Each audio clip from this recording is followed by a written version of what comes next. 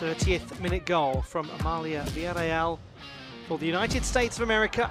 She's one of the nation's top teen women's soccer players, and at just 17 years old, she helped Team USA U19 women's soccer bring home the bronze medal just weeks ago.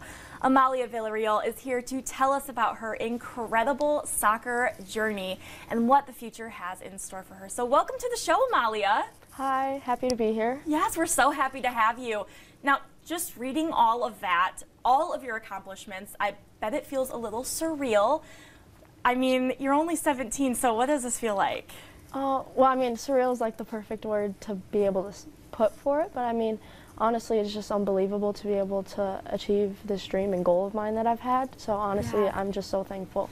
Kind of rewind us a little bit. Tell us, where does your story start? When did you start playing? I started really young, and I started when I was about 3 or 4 years old, but I mean, my parents really just put me into every sport and just to see like what I liked. Yeah. And then when I kind of figured out that soccer was my true passion, they just really helped me to be able to support me through this entire time. Yeah, and like what age would you say you were like, this is my thing? Ooh, I don't know. I played basketball and soccer a lot when I was growing up, but I guess I'd say when I was around 7 or 8, I think you could really like tell and see that that was really what I wanted to do. So last month you played a very, very big game and you helped bring home the bronze medal. Tell us about that. Where did you play and what were you playing for? We were in the Pan American Games in Santiago, Chile, and I mean that was a really big thing because when they were telling us about it, it wasn't necessarily something that I'd heard of before. So then once they started giving us all the information, I realized how big of a deal it was, and I mean it was such a cool experience to represent Team USA. And to be with all the players that I was with, it was just like everything was perfect. Yeah, and I imagine you're with players from all over.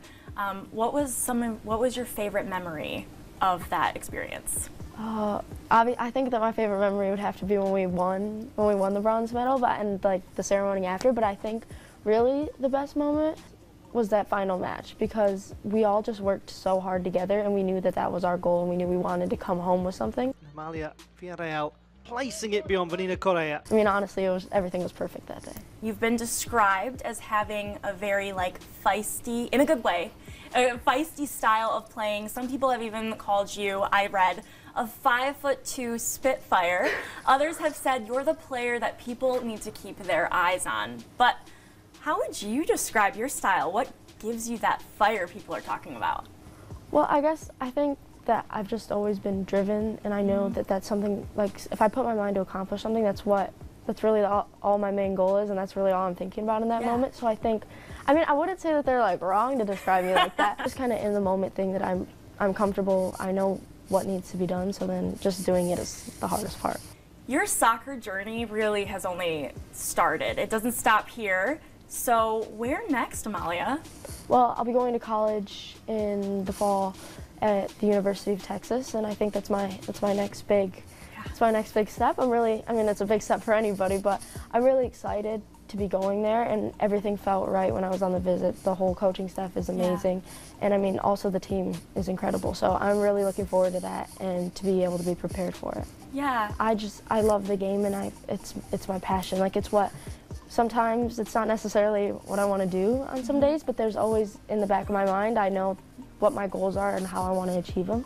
So I just have to make sure that day in, day out, I have to achieve that. Well, thank you so much for joining us on Studio 10, Amalia. We wish you the best of luck, and we will be cheering you on every step of the way, and we just can't wait to see where this journey takes you. Thank you.